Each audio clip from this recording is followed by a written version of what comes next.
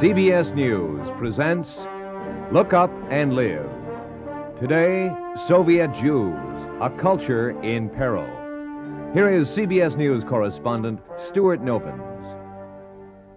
This is a report on the Soviet Union's attitude toward its Jewish citizens, those they permit to leave and those for whom immigration is blocked. It is a report on what it's like to be a Soviet Jew. Jews have lived in what is now the Soviet Union for nearly 2,000 years.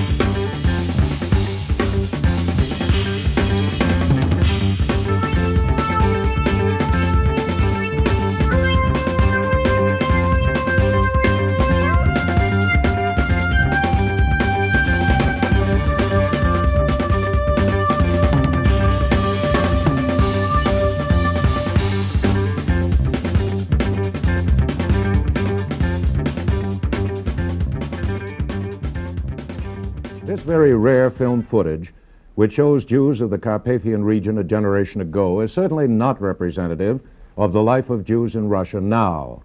But it serves to remind us of the long tradition that precedes the present-day anguish of Soviet Jews. It has never been easy for them. There are records of pogroms as early as the 12th century, when the old Orthodox Church urged the people to abolish the enemies of God. In the 17th century, one finds references to treaties between Russian and Polish kings, allowing merchants access to the prosperous new city trade centers. Common to those treaties were the fateful words, "Kromye Zhidov," except for Jews. They were hounded from one province to another. Catherine I expelled them from her domain of Little Russia in 1727. Catherine II, the Great, desiring to improve contacts with the West, actually invited foreigners to settle, but again, Kromye Zhidov. But a few years later, with the partition of the old Polish kingdom, large numbers of Jews, Polish Jews, suddenly found themselves subject to Russian law. The Ashkenazi, or European Russian Jewish community, as a persecuted minority forced to live in the Pale, the proscribed territory, dates from that political turning point. Their numbers grew until, during the pogroms between 1880 and 1914, 2 million Jews left Russia, swelling the ranks of what has become the American Jewish community and many South American communities as well. Today, there are still more than 3 million Jews in the USSR, more than in Israel. Perhaps 250,000 are the descendants of those Jews who wandered there 2,000 years ago to Georgia, Bukhara, and the Caucasus. Today, 95% of the Jews of the USSR live in cities, half of them in a dozen large cities. Moscow, Leningrad, Kiev, Odessa, Riga, Vilna, Kharkov, Chernovitz, Kishinev, Tbilisi, Baku, Tashkent. Although only 1.5% of the total population Jews constitute one of the larger recognized minority nationalities among the more than 100 national groups in the USSR. But they are dispersed, and unlike most other groups, they have no relationship to a piece of land of their own. The region set aside for them in 1928, with its capital of Birobidzhan, is 4,000 air miles from Moscow. It was from the beginning a politically inspired experiment, and although some pioneering Jews gave their lives to it, it was twice strangled in political purges, and is today a Jewish region in name only. The sign at the railway station is Yiddish, and a tiny party-like newspaper is published in Yiddish. Otherwise, it is no different from the rest of the Soviet Union. No Jewish schools, no Jewish theater, no Jewish life. When Ari Eliav, who was first secretary to the Israeli embassy in Moscow, visited Birobidzhan, he offered the town library, which is named for Sholem Aleichem, the Yiddish writer, 3 books: Sholem Aleichem, The Diary of Anne Frank, and the Dead Sea Scrolls. The librarian paled and said quickly, "Our readers wouldn't be interested. No, thank you." An old man standing nearby, writes Eliav, directed a penetrating glance at me from sad eyes and heaved a deep sigh. And this is the essence of the Jewish tragedy in the Soviet Union today. Unlike the other national groups, they are deprived of nearly all means of perpetuating their culture. Even tiny minorities like the Tajiks, Kyrgyz, and Turkmens have schools where their own languages are used in instruction. The Jews have none. Russian Muslims and Russian Methodists have frequent official contacts with their co-religionists abroad. The Jews have none. Yiddish theater, once one of the true glories of Russian arts, has been stifled in the Soviet Union. Yiddish literature, which produced men of international reputation, is choked off. The government-controlled presses simply don't print the books. The list of grievances is long. It even includes the difficulty in getting Passover matzah in most Jewish communities. Men in 1963 were arrested, lost their jobs, were taunted as foreign agents because they accepted matzah sent them from abroad. Yet the destruction of the framework of Jewish cultural life in the Soviet Union has not meant the assimilation of the Soviet Jews. Although in the half-century since the Bolshevik Revolution, many Jews have disappeared into mixed marriages. The Jew in Russia today lives and works side by side with his neighbors, and yet, like all Soviet citizens, he has an identity card which lists his nationality. If it says Yevrei, Jew, he will probably seldom advance to the highest rank in his field of employment. He will come under the quota system, still in force in institutions of higher learning, and he will be a very special kind of defendant if he ever runs afoul of Soviet law. Despite the fact that the path of least resistance is to surrender their Jewishness, Soviet Jews have tried to retain an inner identity. There's a hunger for things Jewish. Members of the Moscow synagogue often plead with foreign visitors for their prayer shawls. They're not available in the Soviet Union. The huge Leningrad synagogue is closed, except on the Sabbath and Jewish holidays, and on the Sabbath attendance is small because many people work a 6-day week. Yet the seats for Rosh Hashanah, Yom Kippur, Passover are fully subscribed a year in advance. Small groups, mainly of young people, have secretly gathered to affirm their Jewishness by celebrating holidays illegally. This film shows a group in a forest near Moscow defiantly honoring Israel's Independence Day. Just the fact that Jews have risked their safety by filming scenes like this visit to an illegally reconstructed Jewish cemetery near Riga bears witness to their determination not to disappear as a culture. Alla Ruzinek is a young Soviet Jew who was recently permitted to emigrate to Israel. Her husband was kept in the Soviet Union. The couple decided she would go, and she left. We asked her, at what time in the life of a young Soviet Jew does he realize that he's being deprived of his Jewish heritage? Depends on the family. We have our Jewish problems when we're children, when we're 7 years old, when we go to school. What kind of problems? The problem of anti-Semitism. This is the beginning, because we know that we're Jews. It is written in our papers, and when we go to school, the first question we must answer, our name and nationality. And children know that they are Jews, but they don't understand the meaning of this word. They only understand one thing. They must be ashamed of it. And they're afraid to say it in the presence of the whole class. Because for Russian children, it is like an insult. They use it as an insult, the word Jew. And some of the Jewish children have to answer this question aloud. And they're afraid, and they answer this question in whisper. But you know, when we're children, we don't really think about these problems. We just feel. We're afraid, we're ashamed. We know that we're Jews, but we don't think about the meaning of this. But when we finish our school, we're already 17 or 18, and we have to think about the meaning of this word. What does it mean to be Jewish? Does it mean to be always ashamed of it or afraid of it? The meaning in life of this word is the practical meaning, that we go to find a job or to enter the university, and we must show our identity card, the first page of it, where it is written, Jew. And whenever or wherever we show it, we know the attitude to us would be different. Sometimes we can't find the job, the good job, and sometimes we're not admitted to the university. This is the practical meaning of this word. Let me ask you, in your own experience, what was the first time that you suddenly realized that you were separate from the others because they wanted you to be separate? I always felt it because I, like other Jewish children, had to answer this question about my nationality in the presence of the whole class. It was a terrible experience. I was always afraid, and I was one of these children who answered this question in whisper. And I was always isolated from my Russian classmates.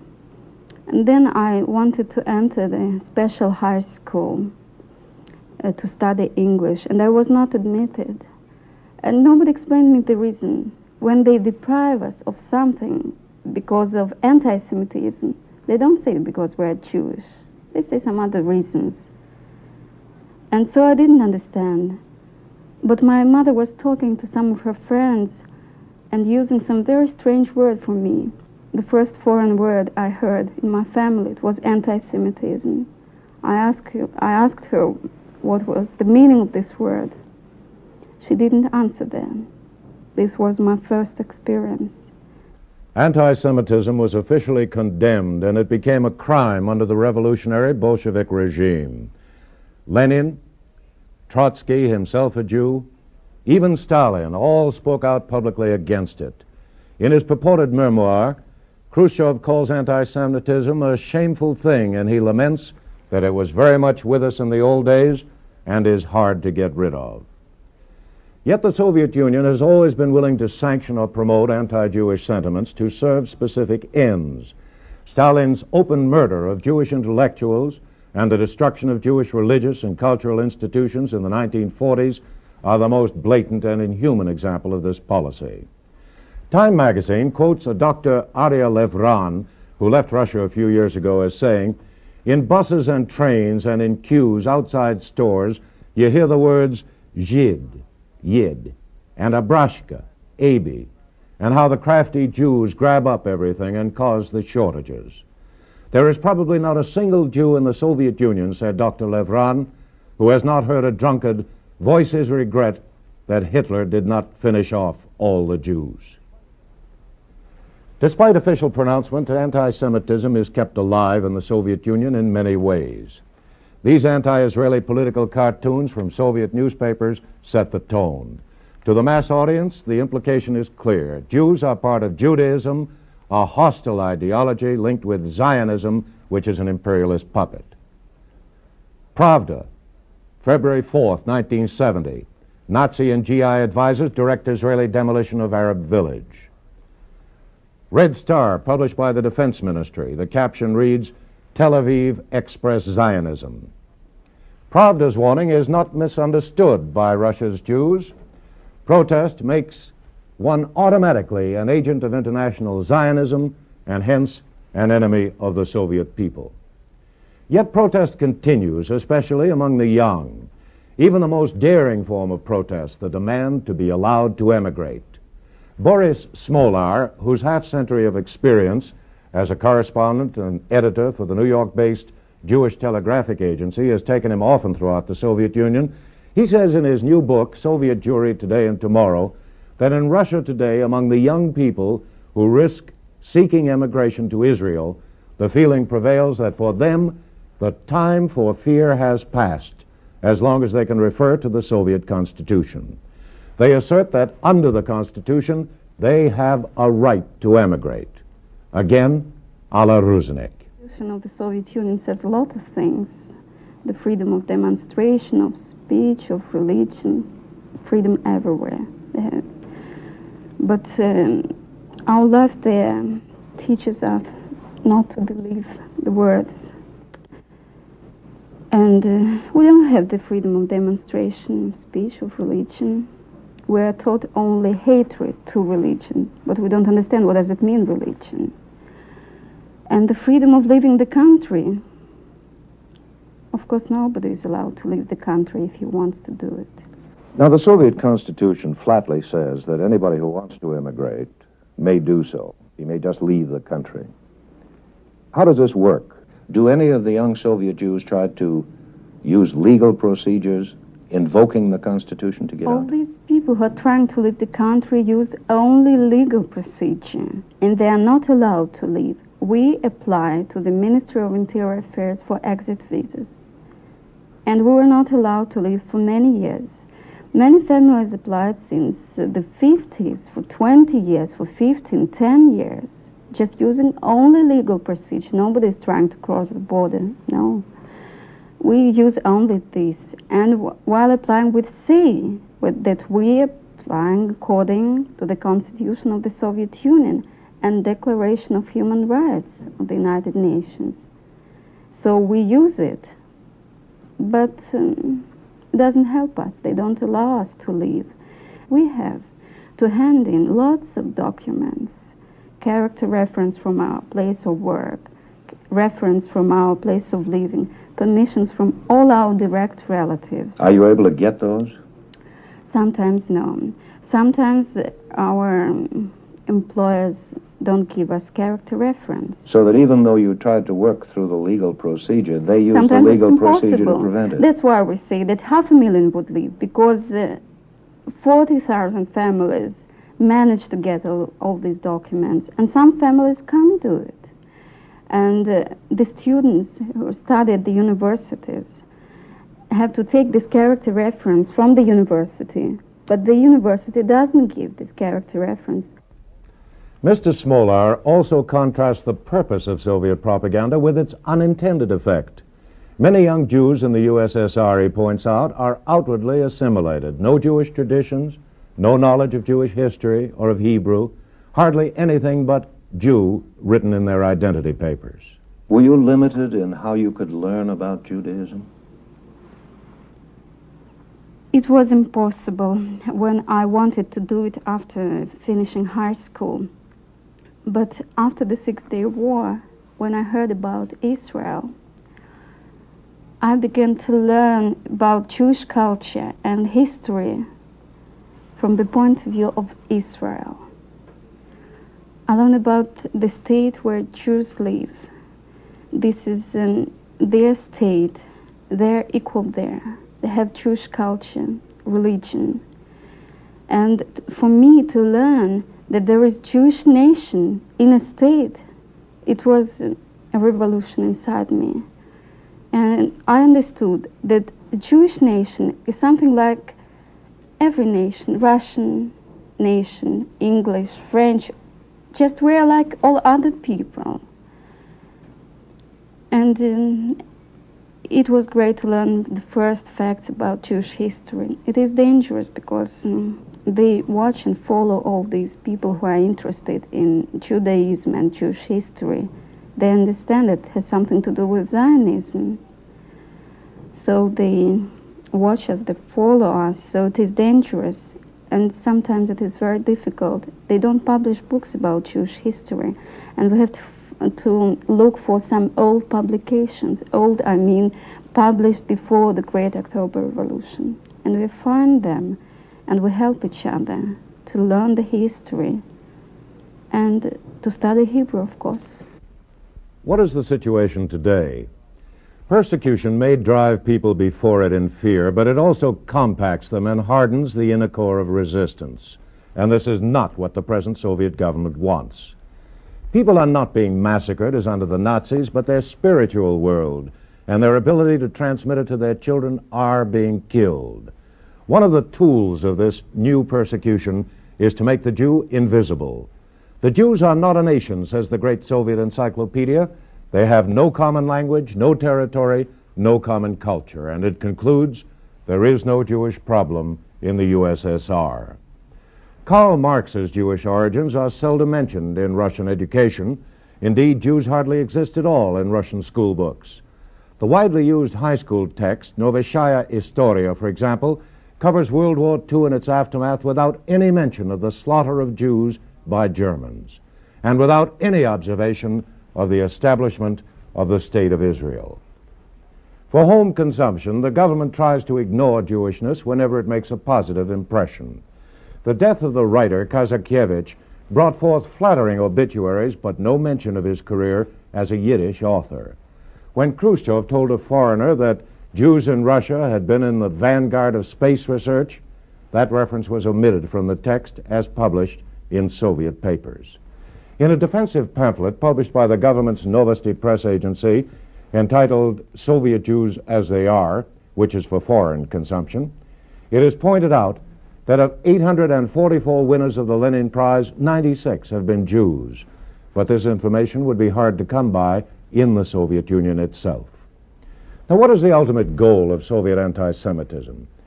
It's easy enough to appreciate the government's keen embarrassment at the swift defeat of its Arab clients in the Six-Day War. And many anti-Jewish slurs flowed immediately from that event. And it's easy to see how convenient it is to perpetuate the age-old role of the Jew as scapegoat, responsible for shortages and other social ills. He takes the blame off the system itself. But there is also a long-range goal, which some Soviet experts say will eventually hit all the national minorities. Any sense of separateness, runs this argument, endangers the solidarity of the working masses and the establishment of a classless society. The Jew has regularly been condemned as cosmopolitan, a man not bound loyally to this here and now and this land. In an unguarded moment, Khrushchev once told a foreign reporter peevishly that the Jews burrow into everything and question everything. Now, if there is a historical Jewish trait, the searching Jewish mind, the Soviet government fears it, and the traditional Jewish love for higher education and for success in the most difficult intellectual pursuits tend to bring Jews toward the top of the social scale, which just intensifies the fear. The Soviet government has never been able to accept the Jews as us. It views the Jews as them. Now, working backward from that fear to anti-Jewishness in daily life is simple. An old Bolshevik confided to the late American Zionist leader Joseph Schechtman, Judaism is dangerous. Religion helps maintain cohesion, and it nurtures the feeling of belonging to a distinctive Jewish entity. And that, he said, is what we're trying to prevent. This animosity toward distinctive entities would eventually force the assimilation of all separate cultures in the USSR. The aim of socialism, said Lenin, is not only to abolish the present division of mankind into small states, not only to bring the nations closer to each other, but also to merge them. The current period is being used to encourage cultural bonds within national groups, Zromia Żydów, except the Jew. A recent petition of 77 Jews to the United Nations pleaded, we are the only people here who are ordered openly to assimilate, dissolve, disappear. World opinion has reacted with unexpected sharpness to the more overt Soviet examples of harsh treatment of Jews. Not all Jewish leaders are of the same mind about the effectiveness of such protest. Some would prefer to work behind the scenes. They fear that if the Soviet government is embarrassed, it will take out its anger on the Soviet Jews. Others say that nothing else has worked in the past and that mustering world opinion is the only reliable form of pressure. The recent Brussels meeting of 700 Jews from 30 countries established for the first time a worldwide forum on the question of Soviet Jewry. It proposed an international commission of inquiry to convene whenever necessary to keep the question alive. Only time will tell if it's going to be effective. The great Russian writer Maxim Gorky said, "I am astonished by the spiritual strength of the Jewish people, by their courageous idealism, their unshakable belief in the triumph of good over evil, and the possibility of happiness on earth." It's so difficult to be optimistic in Russia. Even now, when many families are allowed to live, I can't really speak about optimism. This is despair, and this is great courage because of despair. You heard about this demonstration of 24 Jews in the building of the Supreme Soviet. This is not optimism. This is despair. They risked their lives when they went to the Supreme Soviet and sat there for 9 hours. This is not optimism. They decided whether Israel or prison. Are there any who are changing themselves now to openly avow their Jewishness? First of all, in the Soviet Union, we can't choose our nationality, and in order for a Jew to be registered as Russian or Ukrainian, well, he must bribe somebody. Or just I'm talking now about somebody who's registered as a Ukrainian who wants to register as a Jew. These are people who were born to mixed marriages, and some of their parents were non-Jewish. Then they could choose non-Jewish nationality. And there are many young people now who are registered as Ukrainians or Russians, but they identify themselves with Judaism and Israel, and they want to be Jews. But in order to be Jew in the Soviet Union, you must suffer as a Jew. And that's why they want to change their nationality in their identity card. It is also not possible because they go to the police station and they ask to change this nationality, and they are not allowed to do it because in the Soviet Union the main thing is identity card, but not a man. And they are struggling for it, and some of them managed to do it, and some of them even became practicing Jews now. They want to be Jews. They want to be proud Jews. And there is a good example of one of the people who was sentenced to death in Leningrad trial, and then his death sentence was commuted, and he was sentenced to 15 years of hard labor in prison, Eduard Kuznetsov. He was registered as Russian, and he changed his nationality in his identity card to a Jew.